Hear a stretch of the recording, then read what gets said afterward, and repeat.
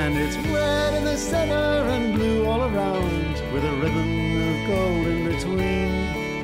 And it's bigger than Texas and flatter than Spain, and it's the best country I've ever seen. Gulf country, Northern Territory, and just off the coast of Borroloola is the Sir Edward Pellew group of islands, the westernmost of which is called West Island. It's a pretty island that remains relatively untouched by humans, and it's also the scene of just one of the collaborative ventures the NT government is undergoing throughout the territory. Supervising scientist Dr. Scott Whiting explains. Most of the coastline of the Northern Territory is Indigenous owned, and so to monitor sea turtles effectively we need to work in partnership with Indigenous rangers and Indigenous communities right across the territory. So for 2 weeks every year, science and traditional knowledge comes together here to monitor the health of the flatback turtle population in the southwestern Gulf. Just found a flatback turtle, just making his way up. West Island is a significant nesting area for the flatback turtle, so the team, made up of Liantha Wiriara sea rangers and scientists from the Department of Natural Resources, Environment, the Arts and Sport, takes the job seriously. Each turtle that beaches is measured, tagged and recorded on its way to the nesting site. During the first stage of preparation, the turtle clears the dry sand using all 4 flippers before digging the egg chamber with a hand-like rear flippers. The chamber is usually about ½ a metre deep and large enough to hold 50-odd eggs. After a breather, she starts laying. The eggs are round and semi-soft to withstand the drop, and once she's laid her clutch, she fills in the hole, gives it quite a thorough pat down, and then, her work done, off she goes.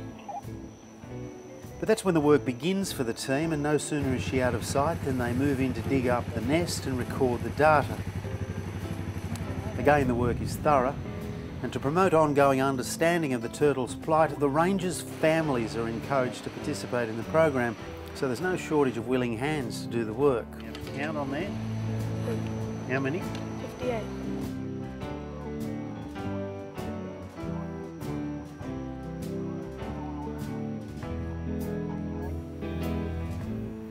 Old sites are also dug up to tell their stories. It's not always the most pleasant of jobs, but it needs to be done to help determine the success rate of hatchlings leaving the nest and detect any emerging trends in the failures early enough to act if necessary. But far and away the most impressive fieldwork I saw was a laparoscopy, performed mainly to establish whether the turtle was a newcomer or whether she'd bred before. It's a simple enough procedure that doesn't appear to distress the animal greatly, and again the importance of this in regard to the early detection of problems in the breeding cycle can't be stressed highly enough. And again the Liantha Wiriara sea rangers were encouraged to get involved to better help them understand the science. Aboriginal people don't as a rule harvest flatback turtles, preferring to eat green turtles, but they do harvest the eggs of all species. So I guess it's hoped that with more knowledge of their breeding patterns, they'll have a better chance of maintaining a sustainable resource.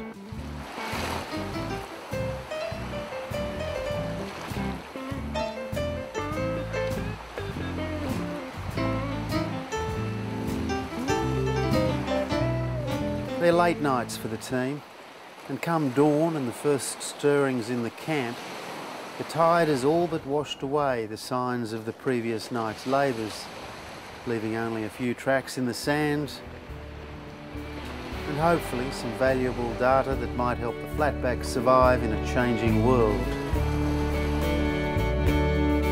And it's red in the centre and blue all around, with a ribbon of gold in between.